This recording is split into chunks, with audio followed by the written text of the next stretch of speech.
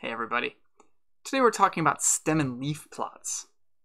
A stem and leaf plot is a simple way to visualize a single variable distribution. And they're particularly well suited to small data sets because they're displays that preserve all of the information in that data set. There's no information lost when you go from the data to the visualization.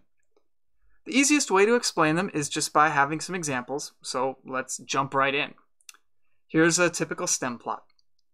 Each digit to the right of that vertical bar is representing a data point. In particular, each one of those digits is the last significant digit of an observation in the data set. And then the values to the left of that upward bar are the higher place value digits. So, for example, the first few values in this distribution are 27, 29, and 32. Notice the key at the top. The decimal point is one digit to the right of the slash. Decimals are never used in stem and leaf plots. Instead, we get that key to tell us the place value.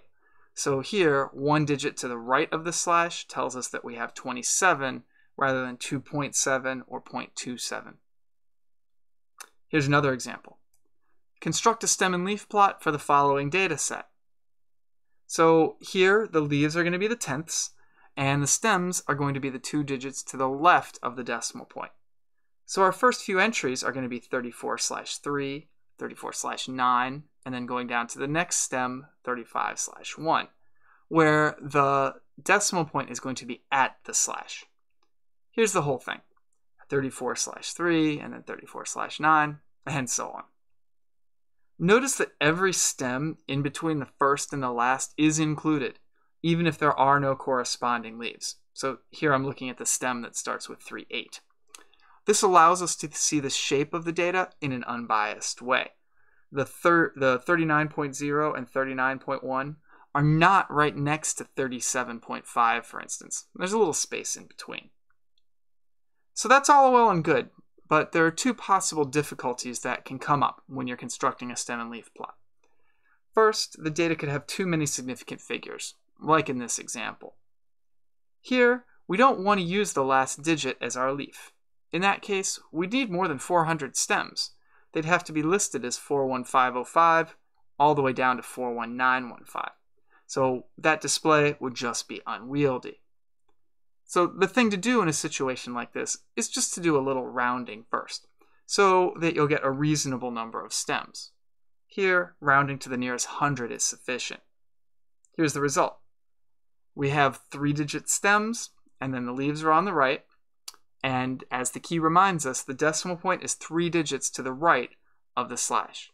So we're leaving out 2 digits from our original data set on the far right due to rounding.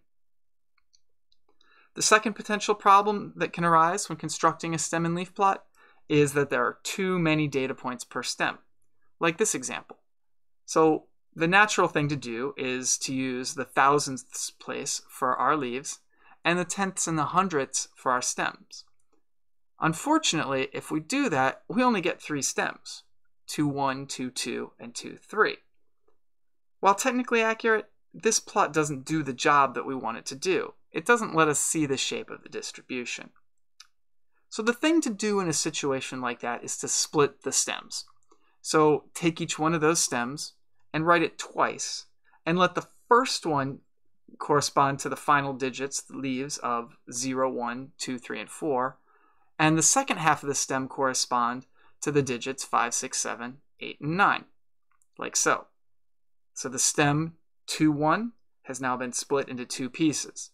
The first one has 210 through 214, and the second one has 215 through 218.